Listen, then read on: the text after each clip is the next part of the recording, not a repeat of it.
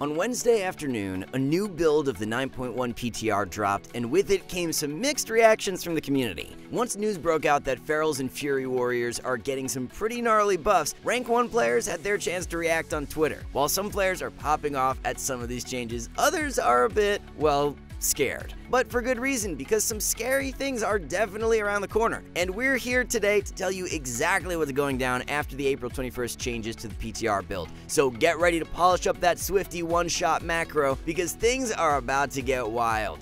But first, we have a question for all of you. Is there any PvP talent you want reworked for 9.1? There are definitely a few that are almost never used, so there's obviously some room for improvement. Personally, I would love to see druids have a ranged snare again. It might be overpowered, but I miss being able to slow people from a distance. But we want to know what you guys are looking for in patch 9.1, so let us know what PvP talents you would like to see. And when 9.1 hits, look no further than skillcap.com/wow to bring you up to speed on everything you need to know for the new meta. Our website features class guides and matchup breakdowns designed by some of the best players in the world. Our videos teach you everything you need to know to improve your skill and rating in Arena, and feature high-level commentary that you won't find anywhere else. So if you want to stay ahead of the competition, be sure to check out skillcap.com/wow today. To kick things off, let's look at something we were all looking forward to, and that is new gear sets. Right now, you can preview next season's gear on the PTR, including the beautiful new Elite sets, which I personally think look really cool, especially when you compare them to the awful sets we saw in BFA. You can also check out the new PvP item level upgrades from the vendor, and to be honest, I would just like to see a rework of the gearing system entirely, instead of needing to farm Honor to upgrade Conquest gear for the rest of the expansion. A player recently posted that it took them over 1,350 arena games to completely gear their character from 2v2 alone, and to me, that seems pretty extreme. Starting off the PTR class changes are Demon Hunters, who had some minor changes to single target damage. Some of their primary damaging abilities were buffed by 15%, which is likely in response to their poor performance in PvE. That being said, Unbound Chaos also received a pretty significant buff and will be even more threatening in PvP as its damage is already quite high. Moving on to Feral Druids. If you haven't heard by now, Feral Druids are getting a Mortal Strike effect. Their PvP talent called Rip and Tear has been replaced with Wicked Claws, which causes infectious wounds to stack twice for a 25% healing decrease. Once again, this was pretty controversial, as Feral Druids are currently on the cusp of being the best melee DPS in the game, and now that might just happen by having their own Mortal Strike. Balanced Druids also got a new PvP talent called Alkin Adept, which causes Alkin Frenzy to reduce the cast time of Cyclone or Entangling Roots by 50%, stacking twice. This appeared to be broken on the PTR, as Cyclone casts did not consume stacks, meaning you can cast 0.7 second Cyclones as long as the buff is active. And if that wasn't enough, Balanced Druids are also getting a new Night Fae legendary. Celestial Spirits reduces the cooldown on Convoke and increase its damage. While Balanced Druids might be happy about this, I'm sure this will get some major complaints from other players.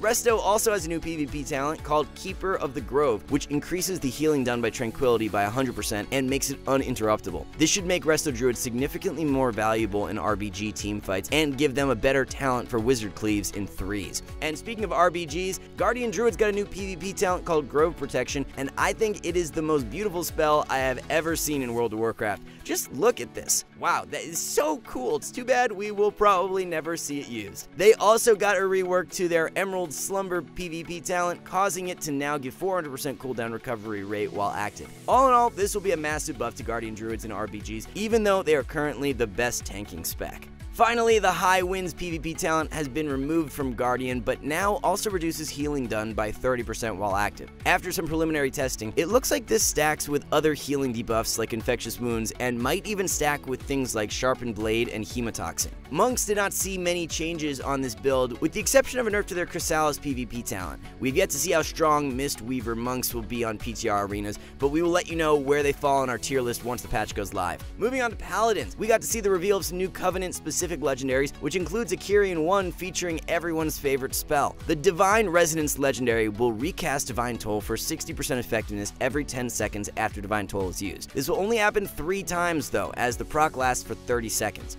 Rogues were certainly the star of Wednesday's updates, receiving massive changes to a bunch of PvP talents. Some of the most exciting news is that Dismantle and the old Tricks of the Trade are now baseline PvP talents for all rogue specs. That's right, now all rogues have access to a Disarm, which, if we're being honest, gives them some much needed defensives against some of the other melee specs. Subtlety and Assassination rogues are definitely strong offensively, but are relatively weak in their defenses, so hopefully this change rounds them out a bit. On top of that, the Maneuverability PvP talent has been redesigned to now remove root effects. This will allow rogues to sprint out of novas and roots and is an overall exciting buff to their mobility. And speaking of rogue mobility, the Assassination PvP talent called Intent to Kill has gotten a huge buff on the PTR, now reducing the cooldown of Shadow Step to 3 seconds when the rogue uses it on a target with Vendetta. This will make it almost impossible to kite Assassination rogues during their cooldowns, especially with the buff to Maneuverability.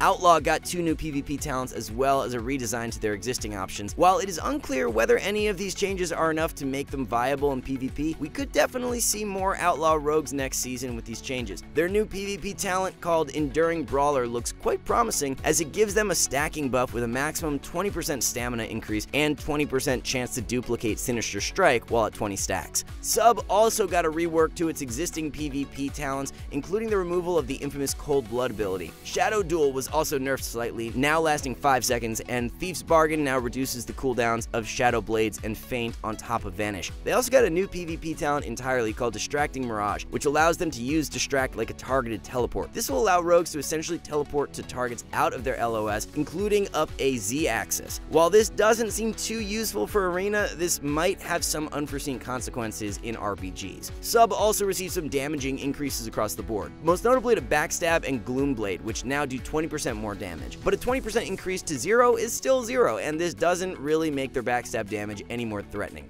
Finally, we got to see some of the new Covenant legendaries for rogues, and with many rogues making the switch to Necrolord, it will be interesting to see if their legendary staples like Mark of the Master Assassin or Doomblade get replaced, though it is too early to tell what is truly better for now.